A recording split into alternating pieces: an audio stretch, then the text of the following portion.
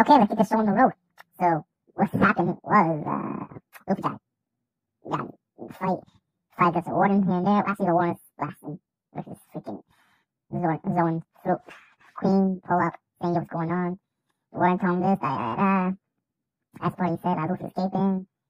Everybody's trying to do his thing, catch him. After that, go to the spring, talk about the nation, about the shogun, all that, yada. Talk about Hio mostly.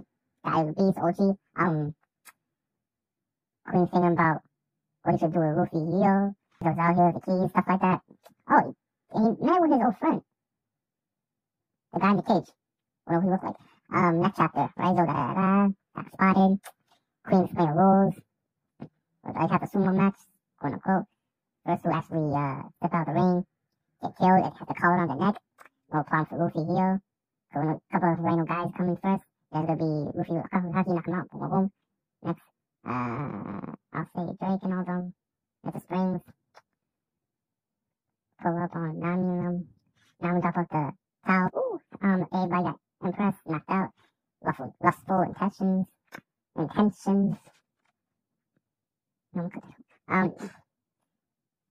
couldn't handle that. Not with Sanji. When Hawkins and Drake saw what Sanji was wearing, Stealth Man, whatever. Stealth Black, yeah, Stealth Man. Sanji dipped along with Nami, Robin, and Shinobu. Then Sanji actually dropped a beam saying, our crew got captured by such and such, Kaido's crew. Try to lure come for the worst, right? But the only thing about the chapter, which is 936, was Zoro versus this new guy, Sanji, whatever. I mean, sword or whatever. Stole him Shinsui. So Zoro tried to get back. Now, things get crazy next chapter when actually Zoro started to fight the dude. Or whatever. And then this Manslayer guy came out of nowhere. Right after Moko and some chick come on the scene or whatever. And Zoro engaged on a 2-on-1 on the quest of him getting food and drinks if he just stayed the girls. So yeah, he did that. Zoro's a good guy. That's him. So let him do his thing. He did his thing. He got actually injured by the Manslayer, but he toughened through it and he messed up the Manslayer. All because the guy was interfering. But I can still call it 2-on-1, so it's whatever. Luffy got talking about mentions of a new power, whatever, yada yada. That's it. So yeah. Next, Law getting tight. With all this stuff going on. And Law just can't stand the fact that his crew is captured. All this stuff going disarray.